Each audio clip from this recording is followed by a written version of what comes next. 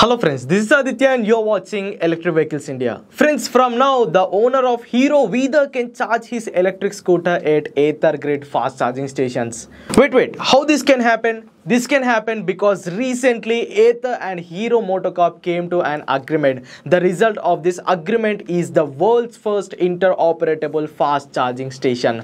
From now, the user of Ather electric scooter can charge his electric scooter at Hero Vida fast charging station, and a Hero Vida user can charge his electric scooter at Ather grid fast charging station. So recently both these companies came to an agreement, as Hero MotoCorp has 33% stake in Ather, and recently they announced 550 crores of investment in Ather Energy. So Hero Vida electric scooter and Ather electric scooter has same charging pin. So that's why these two electric scooter can interoperable with their fast charging stations. Currently, Ather has 1500 plus fast charging stations in 100 plus cities in our India, and Hero MotoCorp has 400 plus charging stations. So now both Ather and Hero Vida electric scooter owner has access to 1900 plus charging stations in 100 plus cities. And as per Ather, by the end of March 2024, they are going to set up 100 plus fast charging stations in Bharat petrol bunks. So with this agreement, from now, Hero Vida and Ather electric scooters owners will have access to India's largest fast charging